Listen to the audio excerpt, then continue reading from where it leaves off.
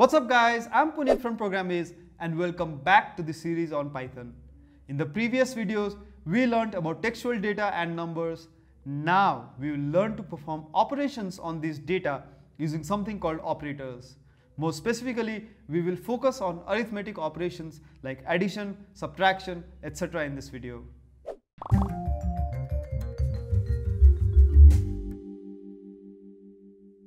In programming, an operator is a symbol that is used to perform operations on values and variables. We've already used the equals operator in our previous videos. So we've been saying stuff like name equals Puneet. Here, the equals operator takes the value on the right and stores it in the variable on the left. We'll get back to more assignment operators in a second. Let's start with arithmetic operators first. We use arithmetic operators to perform arithmetic operations such as addition, subtraction, multiplication, etc. I'll copy a list of arithmetic operators here in my text editor so that it's a bit easy for us to use them. Let's try these operators one by one. I'll start with the plus operator. So I'll say something like x equals 5 and then I can say result equals x plus 10 and then I can print the result here. I'll run this code and as you can see 15 is printed. What's happening here is 10 and the value of x, which is 5, are being added by the addition operator and the equals to operator is storing the result of these in the result variable. On line 12, when I print the result, because its value is 5 plus 10 or 15, that's what was printed. Instead of storing the result of adding 10 and x to the result variable, we can also directly print the result like this. So I can copy this and I can paste it here. I'll remove the result variable for now, and when I press run, I get the same result because the addition operator still takes the value of x and 10 and adds them up, and that's what's get printed by the print function. But personally, I think using a variable to store the result looks a bit cleaner than this. So I'll revert back to the old code. Before moving to the next section of the video, I'd like to mention that the Programiz team has created an app that allows you to learn Python from your phone. The app contains bit-sized lessons that are easy to understand, a built-in interpreter so that you can run Python on your phone, quizzes, and many more features. The app is available on both iOS and Android. The links are in the video description below. We have learned to perform the addition operator at this point. Now let's try all these operators one by one. Let me change plus to minus and run this. As you can see, minus 5 is printed because 5 minus 10 is minus 5. In Python, we use the asterisk symbol for multiplication. So I'll replace this minus by asterisk, and when I press run, then 5 times 10, 50 is printed. Similarly, the forward slash is used for division. So I'll replace this asterisk by slash, and when I press run, then 5 divided by 10 or 0.5 is stored in the result variable, and that's what got printed here. The symbols of these four operators, addition, subtraction, multiplication, and division, are similar to symbols in mathematics. Let's try 3 more arithmetic operators. The single asterisk is used for multiplication, but if we use 2 asterisks without any space in between, it's an exponent operator. So I'll replace this slash with 2 asterisks, and when I press run, I'll remove this 10 and I'll make it 2, and when I press run, then as you can see 25 is stored in the result because 5 raised to the power 2 or 5 times 5 is 25. The last 2 arithmetic operators are percent and 2 forward slashes. Using 2 forward slashes computes the quotient when one number is divided by another. Similarly, the percent symbol computes the remainder when one number is divided by another. Let me give you an example. So here I'll replace this result and I'll say quotient equals x double slash 2, and then I can say remainder equals x modulus 2.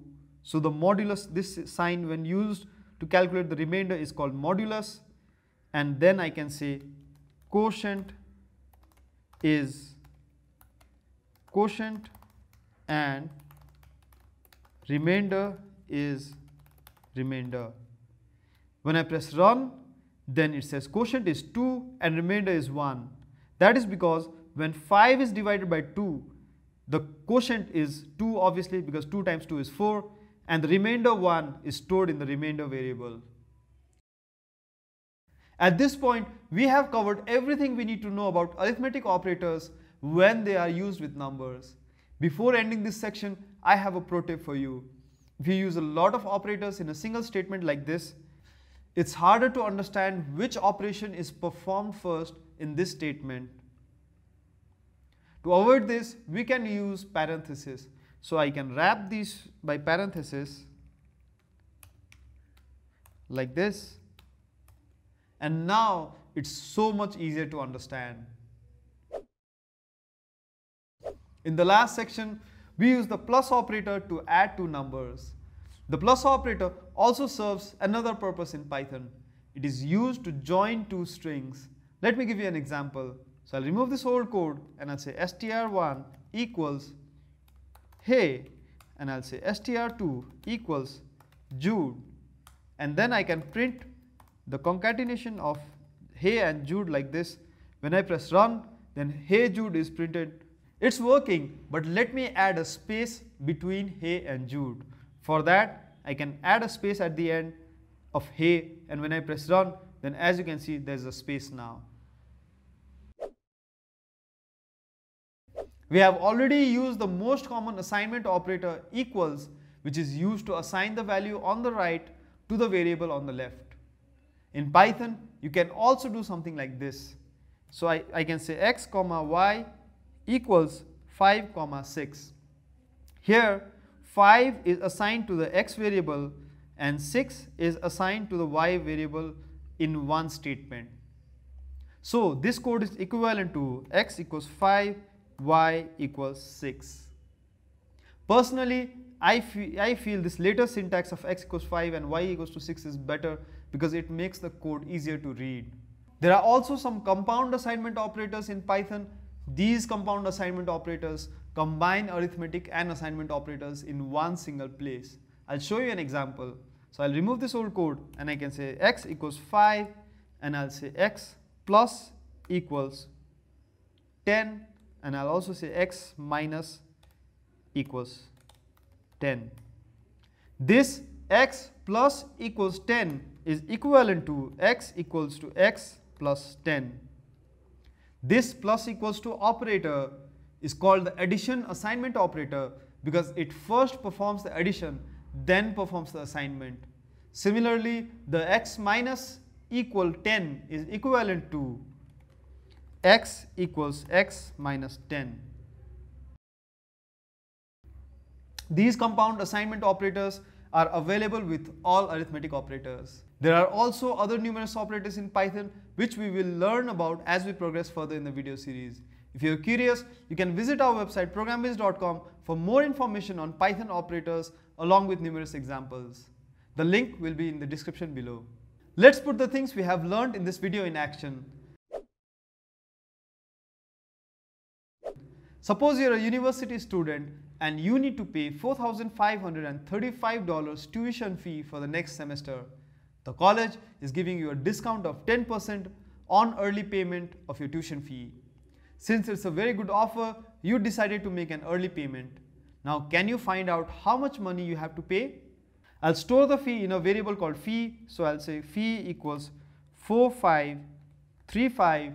Now my discount percentage will also go in a variable called discount percent, and from here I can calculate the discount amount as discount percent by 100.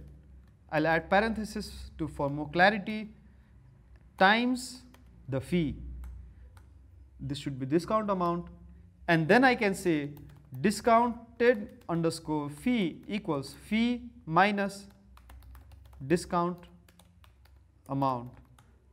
Now let me print the discount amount. So I can say print fee after discount is discounted underscore fee, and when I press run, then I get the correct value of the fee after discount. Now it's time for you to solve a problem. Can you create a program to convert distance in kilometers to miles? Suppose you have a distance in kilometers stored in a variable like this. So I can say distance underscore km equals 564.5. You need to convert this distance to miles using the formula 1 kilometer equals 0.621371 miles. You will find the answer to this question in our GitHub repository. I will also put this link in the description below. Before we end this video, here's a recap of what we learned today. The most common assignment operator is the equals operator. It is used to assign the value in the right to the variable on the left. We use arithmetic operators to perform basic arithmetic operations such as addition, subtraction, etc. If we use the plus operator with numbers, it adds two numbers. However, if you use the plus operator with strings, it joins two strings. If we use multiple operators in an expression, we can use parentheses to make our code readable. That's it for this video. I hope you learned something. If you're just watching the video without writing any code, I highly encourage you to try the programs in this video on your own. The only way you can be a good programmer is by trying. By the way, you can find all the programs from this video on GitHub. I posted the link in the description below. Feel free to copy the programs and edit them as you please. And if you have any questions and feedback, use the comment section below. Join me in this video series and let's explore the exciting world of programming together. If you like this video, hit the like button now, and also don't forget to subscribe to our channel and ring that bell icon so that you don't miss the next video. In the next video, we will learn about booleans data type that represent one of two values, true or false. Then we will be able to create some interesting programs that can make decisions. Thanks for watching, and I'll see you in the next one. Happy programming!